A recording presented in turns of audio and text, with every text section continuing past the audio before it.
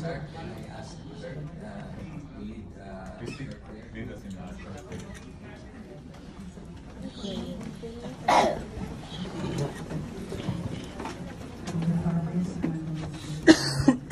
Father God, we ask for your presence to give us the wisdom to listen and to share our comments and suggestions. Father, lead us to a better way, to a brighter path. All these we ask, in Jesus' name we pray. Amen.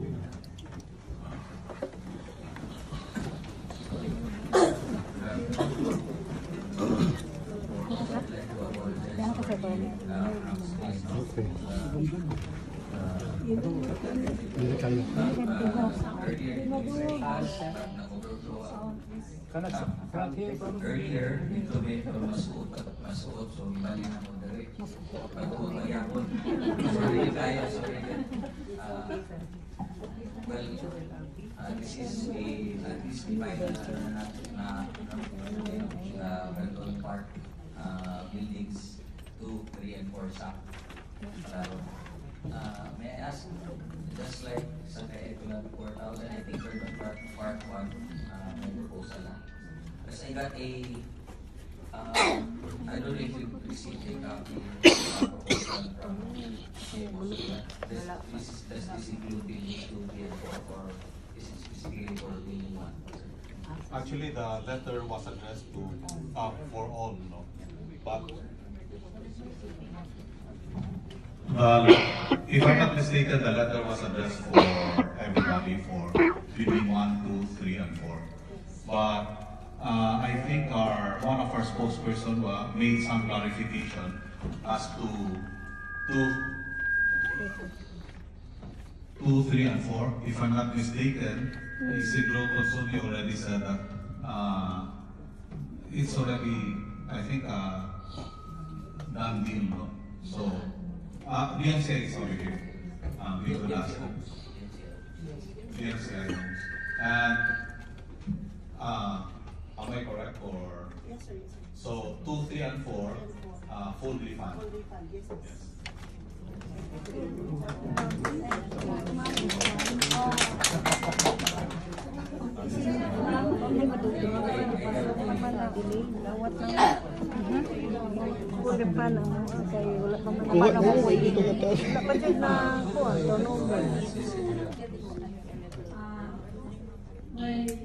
Actually, na brother ko mayroong 2 units at Belvedere building at saka parking space. He paid in full last, I think, March 2017. And yeah, it's okay, it's 100% refund. But I'm requesting interest what we pay. Is that, you know, see, the money, you use the money for almost 3 years. And then I want the interest of the interest of what my brother paid. Ganito no? Just like what happened yesterday, we had about 4,000 Manila residents in the afternoon, and early this morning,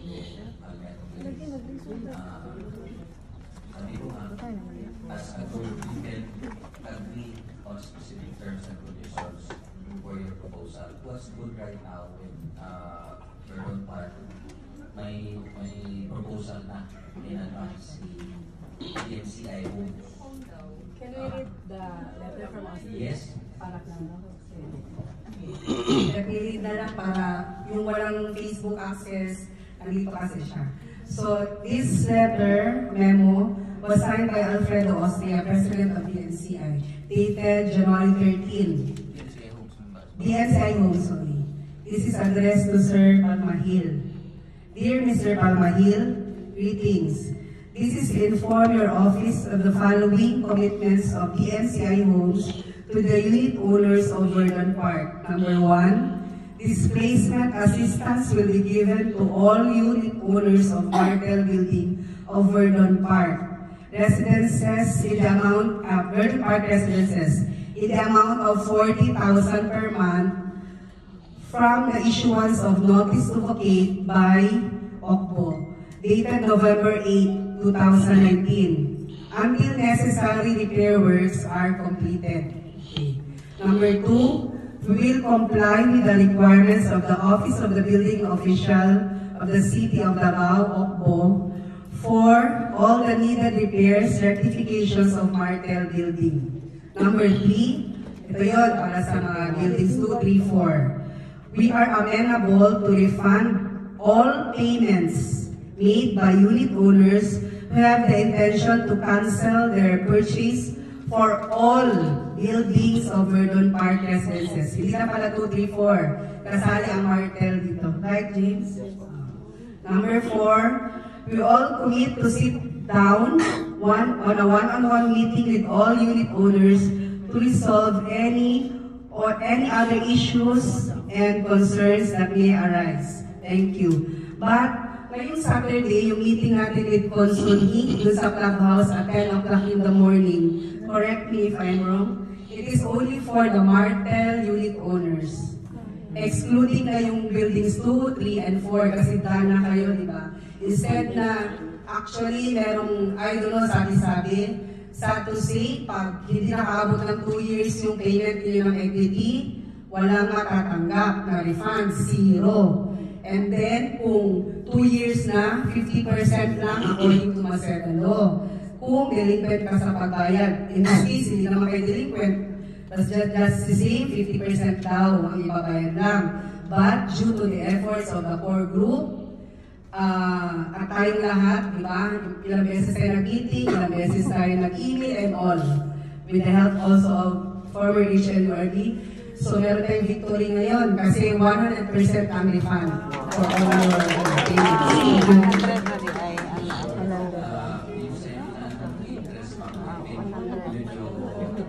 That may cover yung process natin negotiations kasi almost perfect iron out na itong negotiations through the effort siyempre ng short stage.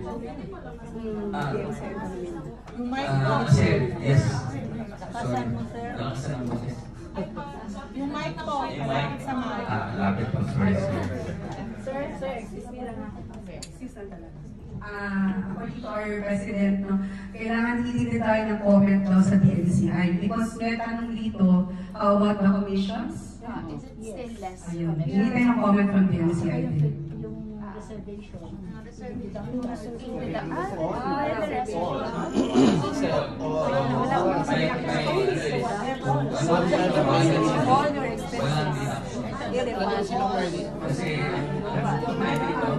Hindi na nila yun.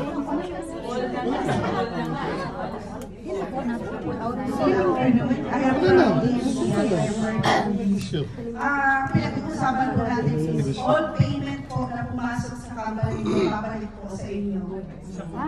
Reservation, ma'am. Lahat ng total po,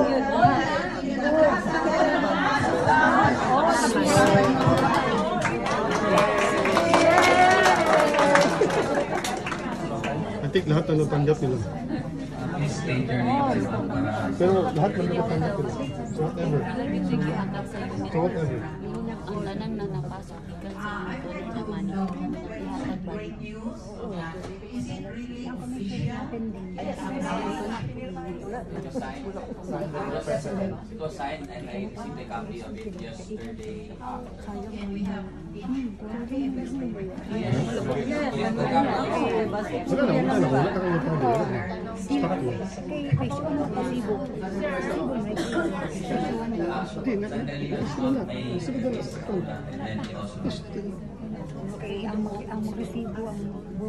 So on our part, as buyers of Lofi and Verdon Parc, what will we do Deposit na na. to be refunded?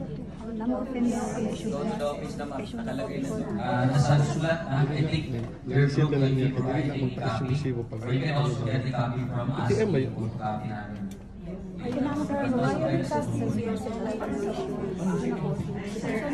suggest. Ano?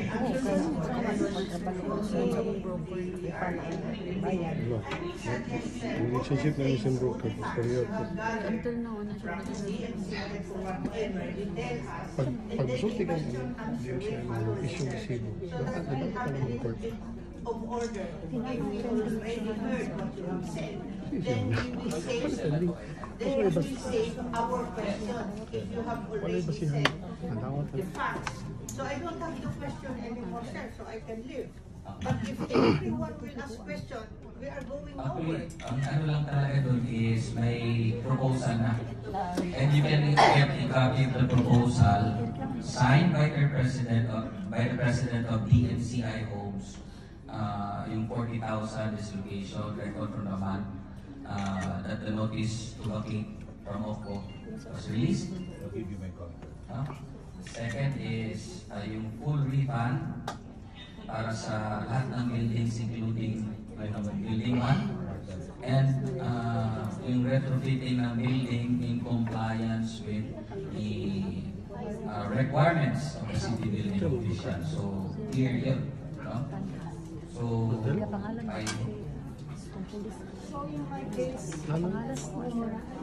if you're going to ask separately, ma'am, I think you can put it on your own, but as a group, baka magka-problema pa because to be honest, ang target talaga namin is to finish this negotiation by the end of January.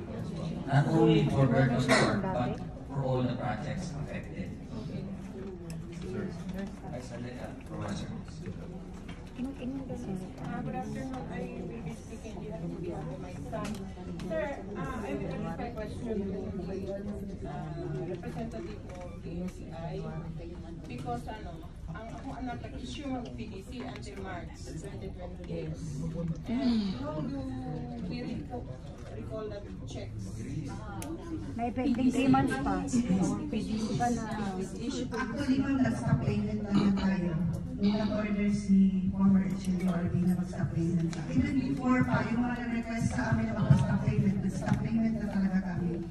So, yung check-in, ma'am, na yung ibang check na sa bank, yung iba na sa vault namin. Pwede naman na natin kaya mag-one-on-one tayo sa office. Para from there, mapag-usapan lahat kung ano dapat natin pag-usapan. Tapos mayroong mga forms doon na pipilapan ninyo para ma-proceed na po yung pag-refund natin. Good afternoon po to everyone. Para po sa Building 2, Belvedere, Building 3, Caravans, and Building 4 Loading, I think most of you, yung mga gusto mag-back out, only wanted to get full refund. Now, the company is already committed to doing it. They already informed the office of the human settlement that they will refund in full all payments you made. So, I think Attorney Palmahil will not be able to answer doon sa guidelines how you can get your refund. So you do it with DMCI. Meron silang help desk doon. You can do a one-on-one. Have your schedule para hindi tayo magulo. So you do it na doon na. I think it's no, wala nang discussion dito with regards to refund if satisfied na kayo doon. Now, if you don't like to just receive a refund and you want a reasonable interest doon sa binayad nyo kasi matagal na kayo nagbayad and you feel that the MCI used your money and earned from it, so it will be your discussion during the one-on-one. We will not discuss it as a group kasi magugulo. Sa Bisaya pa, makutaw ang negotiation. So, I think klaro na tayo doon. So at least, they already committed to refund in full. So yun na yun. Request only to the NCI, ma'am. I received information this morning that some requested for a refund, pero pinapapirma po sila sa isang form that the reason for the cancellation is because they are not able to pay. I think that's not right. So I think, ma'am, please, bigyan sila ng proper na form. Kasi pangit naman sa amin, na pipirma kami, we will cancel because ang reason doon, we cannot pay. So baka magamit yun against us. Yes, po. Yes, matters. Dili siya because of dili makabayan. It's because of the proposal of DMCI Homes to refund. So there's no other reason ba sila mismo nag-offer to refund. Okay?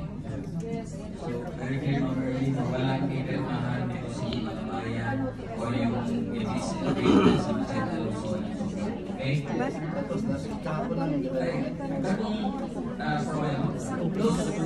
Yung satisfied na and okay na there is a proposal, you need the excuse. I know, mainit ang lugar. Full payment. Additional announcement. I know some of you already processed your refund. I already checked with Ma'am Ernie if yung nakatanggap na ng refund or yung tapos lang ng process ng cancellation and then they receive a computation of 50% na yung natanggap nyo, you are still covered with the offer. Correct, ma'am?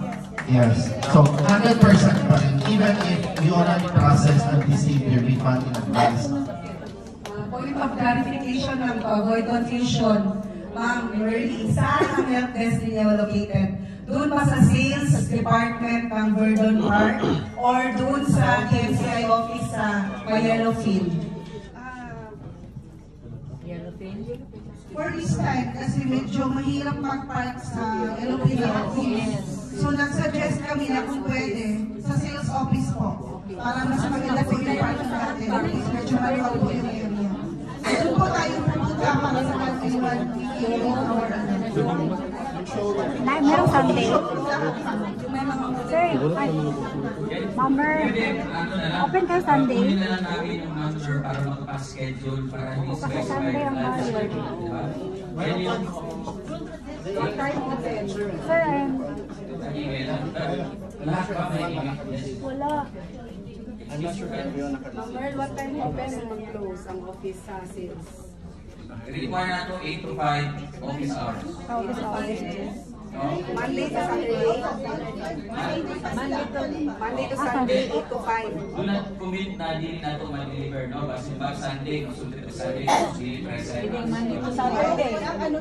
Open. Okay, so Ang service, ang help desk, kaya kung open ang sales, Monday to Sunday, committed na. Mayroon na po, Kasi ang ibang Monday buyer to sa Sunday until ma-final ang tanan settlement agreement sa tanan concern. isa lang ganun. It's the record nila, the record. Monday to Sunday at 8 in the morning to 5 in the afternoon. Bought a little before, no?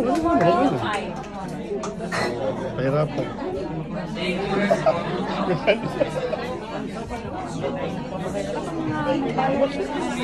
Gamay-gamay na lang. Gamay-gamay na lang.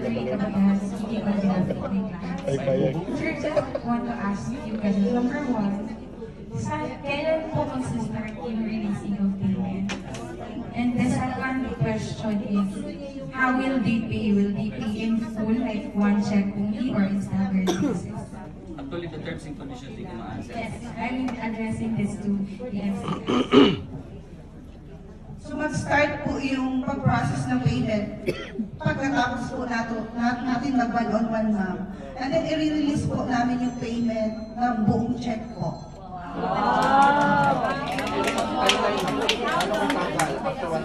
Actually, since ano naman kami, mga corporation kasi Manila pa ang processing, naka-abutin po tayo ng 45 days. Okay na yan. Di ba amla na, sir? Pautang na siya. Sir, di ba amla? 4.5 amla? Naman kay papel na supporting.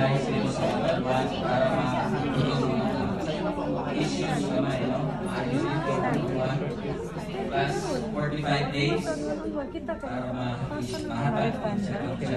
Yes, Ikaw, sir. Hindi na ka mapautang, sir. 6 or 6.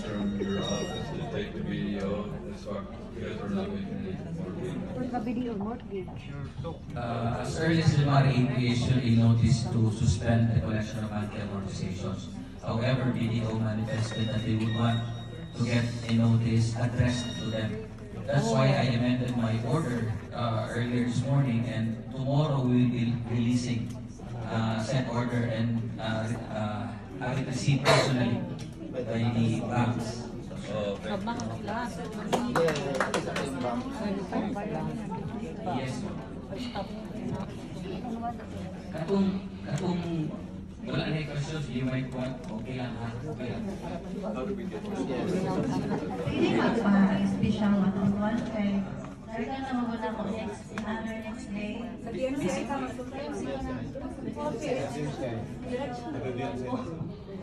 Wala ka na daw siya.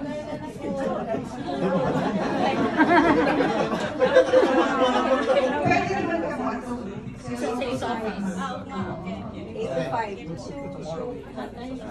You can go now. Oh, now na kasi there's a 10th time. Oh, not tomorrow. Now na. After this.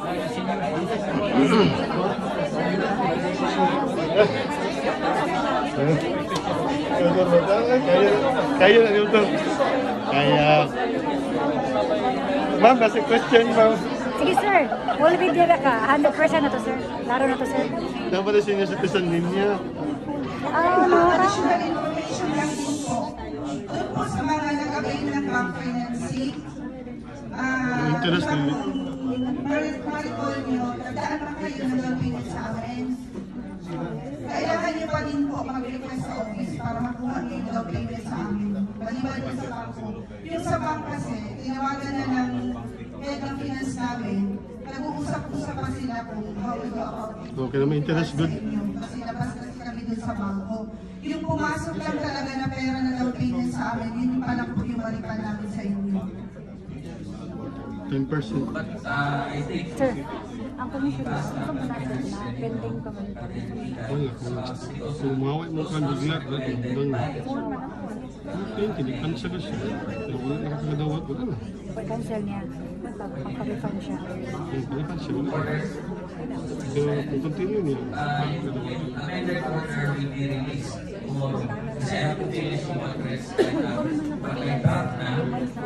To include yung banks to serve. Ang pinadala namin is video and I don't know if there are Parang hapon. Kami na daw sa mission. Hapon. Bank of Commerce po, sir. Bank of Commerce, Security Bank, UCPB. UCPB. pwede sulat na lang dito kay Carpax yung address so that we can send copies sa mga banks at finance.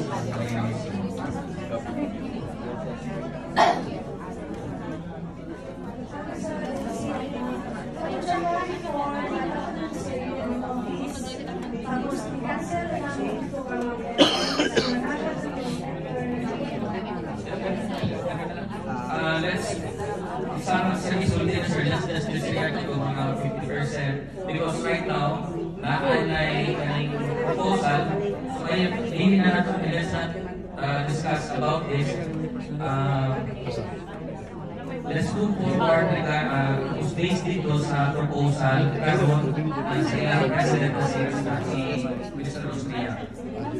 Cancel na lang siya. So, karon itong ilahang dito is 100% whatever we pay, 100%. Just give them 45 days. Basta na rin SPA, wala yung problema. Katong mo, kung ikaw ikaw na just SPA lang din sa